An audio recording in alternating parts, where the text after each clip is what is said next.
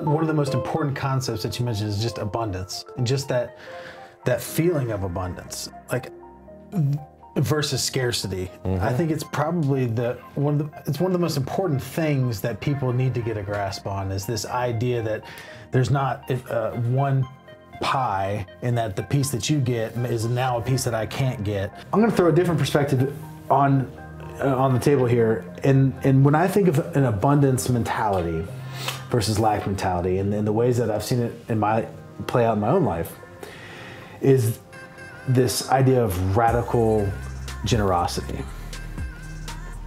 And that the times where I have benefited the most and been in the most abundant mindset are the times where I have been the most generous. Yep, I agree. It's like I don't give to receive, but I've always received, and I've always when I'm given. Right. And the times where I've been less generous, I have been blessed less. God will never be indebted to you, and that you can't outgive God. I just believe that. And I've seen it play out in my life over and over. And you know, I've had times where I've been in a scarce mindset, even over the last couple of years, where it's like the scarcity, it's like it comes in this like preservation mode. Like I may not be enough. So like now, like I've gotten to this level of where I'm at, like, and I need to make sure like I stay here, I can keep this, like that potentially could like somehow go away. But the opposite of that being an abundance mindset is that like I can give generously, and I can give my time and money and energy and resources because there's so much more out there that's coming.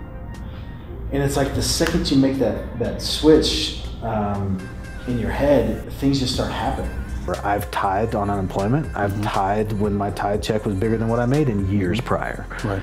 And I've never been in a more abundant mentality and mindset than when I was giving the most. Right. My tip for today would be, if you have anything that is impactful and you can afford to give it away for free, give it away for free. It'll be that much more meaningful, and it will bring that much more back to you in the end. It's the law of attraction. It's just the way the world works. Put good stuff out, get good stuff back. That's it. The idea of I can give, especially when you talk about radical generosity, the idea that I can give and give big is the understanding that I can give because there's more coming. Right. And that I can't outgive because there's always going to be more. There's always going to be more. For us to legitimately make an impact on the world, it's creating that abundant mentality, and at least getting people to where they're not starting their day and ending their day every single day in scarcity. Like that's, to me, is just that's a travesty, but it's the majority.